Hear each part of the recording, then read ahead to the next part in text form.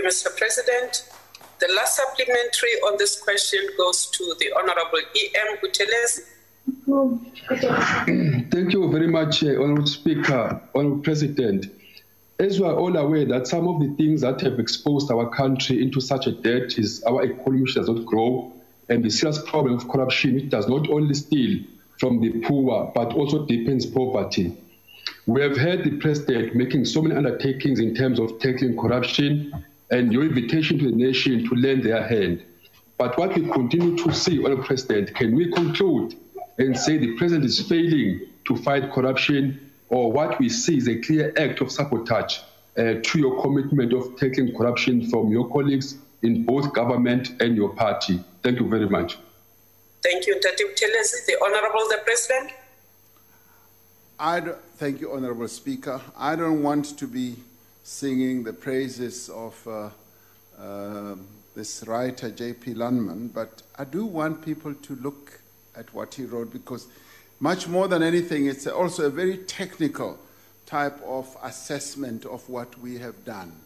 And as I said, much more in depth than what I myself would ever have done, even if I were to sort of praise government or myself. But he outlines exactly what we have done. And if one looks at a number of steps that we have taken and looks at them objectively, and looks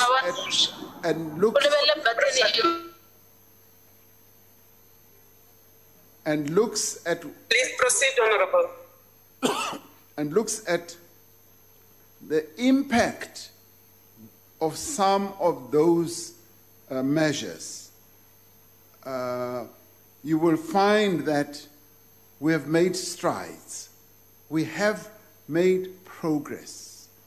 And it's obviously progress that has not hit the bright lights of the front page of newspapers.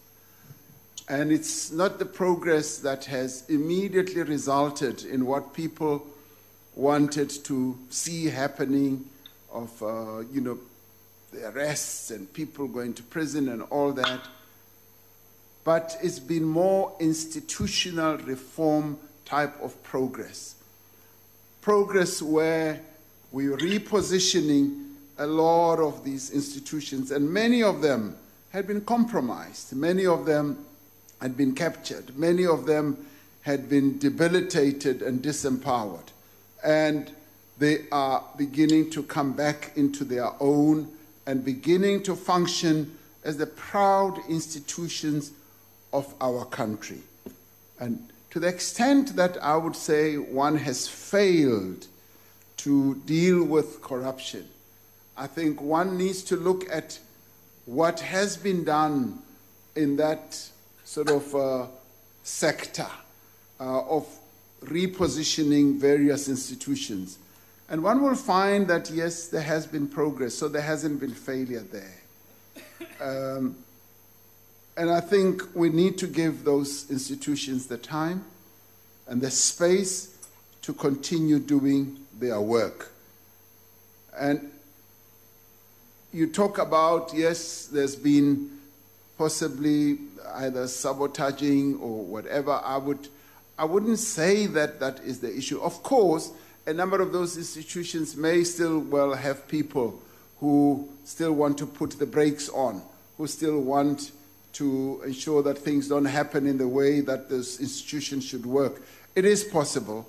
And of course, people who have benefited from corruption, benefited from state capture, are the ones who are going to fight back much harder, much more vociferously, because the well-functioning of any institution is the type that they fear most. And all we want, and all the people of our country want, is to have institutions that function well, institutions that will fulfill their mandates, and institutions that will not have people who will work in a way that favors certain other interests and certain other people. We want institutions that will work without any fear, favor, and without prejudice. Because once we get our country back to that, then there is no sabotaging, then there is no diversion, there is just focus in getting our country back to work. And that, Honorable Buthelezi, is precisely what I'm committed to doing. Thank you very much.